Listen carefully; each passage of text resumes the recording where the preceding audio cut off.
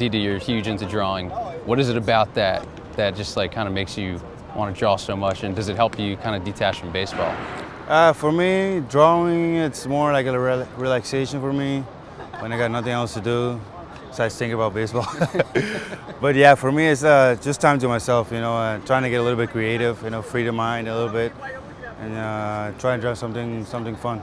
And what would you say is your favorite thing to draw? Because you've drawn so many different types of things, whether it's one of your own tattoos or...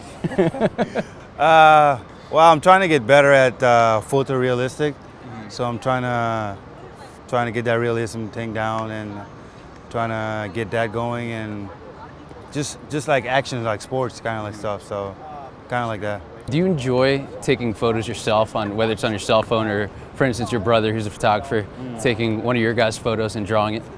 Yeah, I do that actually. I do that a lot. Most of my drawings are like that too, so I don't mind doing that, no, not at all. And you got a little taste of the spray paint also. How did that go? Well, I was looking some drawing tutorials on YouTube, and I saw that spray painting. I was like, this looks like really easy.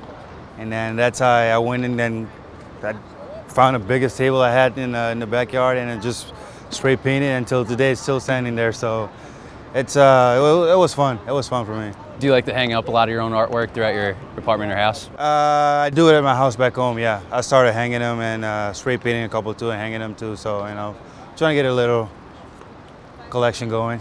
And the Derek Jeter photo, where's that? That's in my sketchbook.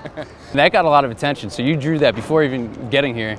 Yes, I drew that last year, October I think it was. October, September, somewhere around there. So, and then I ended up being all over the media and all that stuff when I got traded here too. So. Yeah, I was gonna say back then you had no idea that you were actually gonna come to New York, and no. For that to happen, it's pretty pretty wild. Yeah, exactly. What's your favorite part about drawing, like specifically?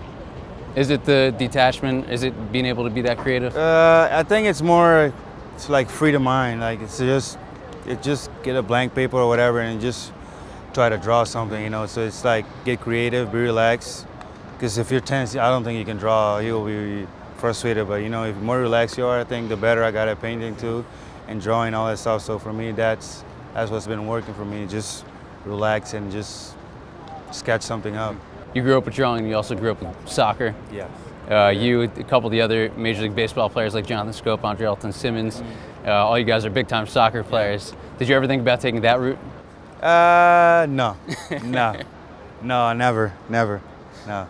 But would you have to say you're probably the best out of all of them? No, they're better than me. They're way better than me. I got some skills, but they got more skills, so yeah, they were better than me in that.